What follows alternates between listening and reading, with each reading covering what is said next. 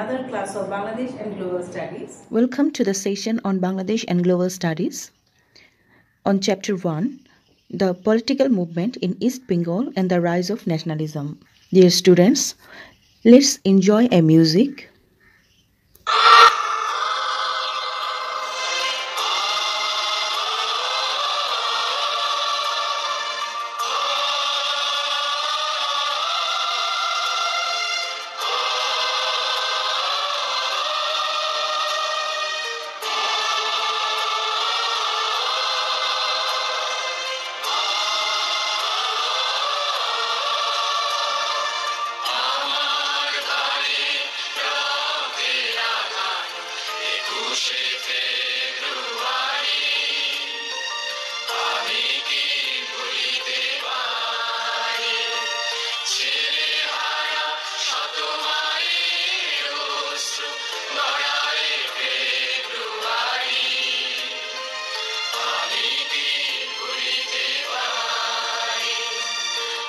My dear students of class 9 and 10, can you recognize the music?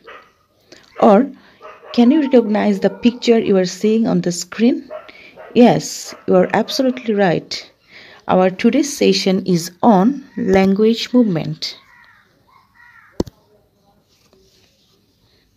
From today's session, students will be able to explain the language movement, the background of language movement, the incident and result of language movement, the significance of language movement.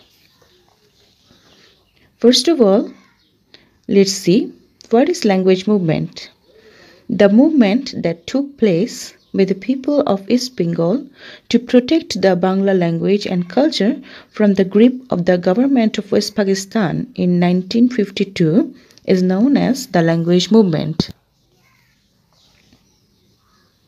Now, let's see the background of language movement. The background will be started from 1937. In 1937, the Governor-General of Pakistan, Muhammad Ali Jinnah, proposed Urdu as the official language of the Muslim League. But one of the veteran reader of Bengal, named Sher Bangla A.K. Fazlul Haq, protested against it.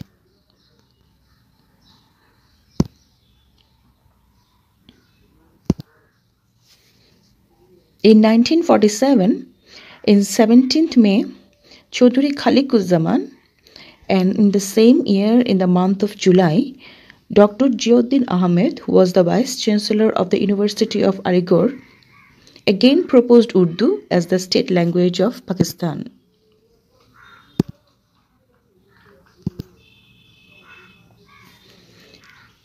Dr. Muhammad Shahidullah and Dr. Inamul Haq and some other intellectuals protested against it. In the month of September, a cultural organization named Tamadun Mojlis was formed that was headed by Professor Abul Qasim in September 2, 1947.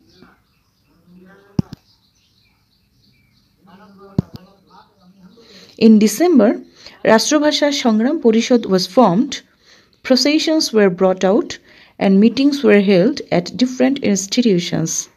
The government of Pakistan imposed Section 144 and banned meetings and rallies. In 1948, Dhirendranath Dutta, and he was one of the members of Pakistan Assembly, he demanded Bangla along with Urdu and English as the medium of proceedings in the Assembly on 23rd February 1948. But his demand was rejected and there was a call for strike in Dhaka on 26th and 29th February. In March, Rashtrabhasha Sangram Porishad was reformed on 2nd March at Dhaka University.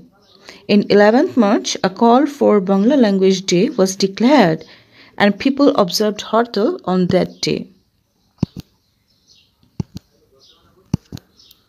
At least 69 protesters, including Sheikh Mujibur Rahman, Samsul Haq, Oli Ahad of the East Pakistan Muslim Chhatra League were arrested while they were protesting with slogans, We want Bangla as state language. Having no other way out, Khaja Nazimuddin, who was the Chief Minister of Pakistan, signed an agreement. It was called 8-point agreement with the Rashtrabhasha Sangram Porishad. My dear students, in our next screen, you will see some of the important points of the 8-point agreement. Number 1. A proposal of declaring Bangla as one of the state languages would be tabled in Bengal Legislative Assembly.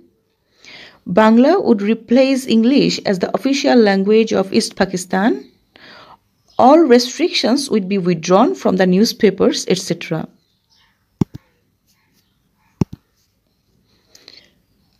That time, Muhammad Ali Jinnah was the Governor General of Pakistan, and he declared twice in 2 different places that Urdu and only Urdu shall be the state language of Pakistan.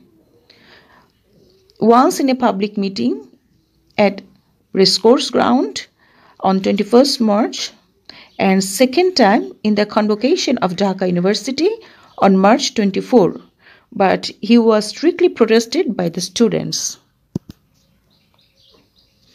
In January 1952, students observed strike on 30th January in protest against it. In 4th February, students declared their firm determination to continue the movement until the demand was realized. Now, let's see the incident of language movement. Actually, we will discuss now what happened on 21st February 1952. The government of West Pakistan declared Section 144 since 21st February onwards and banned all kinds of meetings, rallies and processions for a month. But for mobilizing the movement, the students decided to violate Section 144. A meeting was held at Amtola of the University of Dhaka at 11 a.m. of 21st February. And it was decided that they would bring out small processions in turn comprising 10 persons in each. These processions approached from the Dhaka Medical College by defying Section 144. At first, the police arrested some of them, then charged baton and tear gassed on the protesters. My dear students, in the picture you can see a part of this. At one stage, the police opened fire on the protesters. As a result, Abul Barkot, Jabbar, Salam, Rafiq and others became martyrs, and many others received bullet injuries.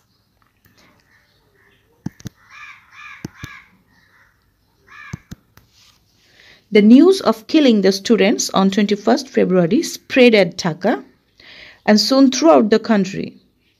A huge mourning procession were brought out at Dhaka on 22nd February, which you can see in the photograph. Shafir Rahman became a martyr due to police assault.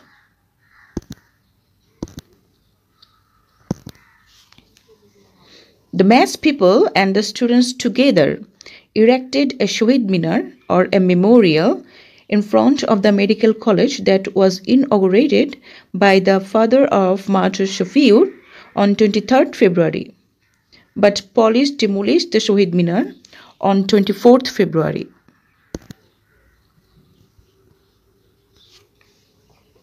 Now let's have a look the result of language movement. Basing on the language movement, a fierce protest against the Pakistan government spread throughout East Bengal, not in the field of politics only, but also in the field of art, culture, language and literature. Then the language movement turned into a violent struggle.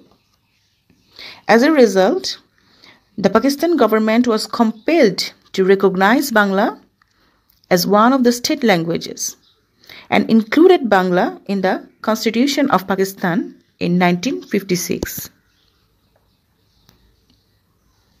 So, my dear students, from the background, incident and result of language movement, we can easily get how important the language movement is in the political history of the East Bengal or present Bangladesh. By discussing the significance, we can easily come to know our language movement is the source of inspiration.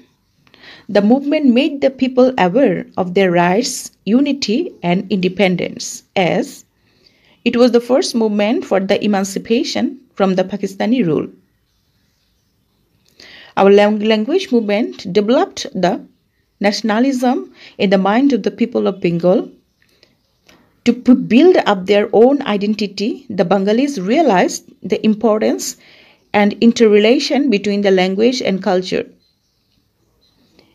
They also started realizing the significance of politics, economy, education, and culture of their own to be recognized as a nation. The 21st February has been observing as the Martyr Day since 1953 throughout the country for paying tribute to the martyrs. And as you know, 21st February is also recognized internationally since 17th November 1999 when UNESCO, that is the United Nations Educational, Scientific and Cultural Organization, recognized it as the International Mother Language Day.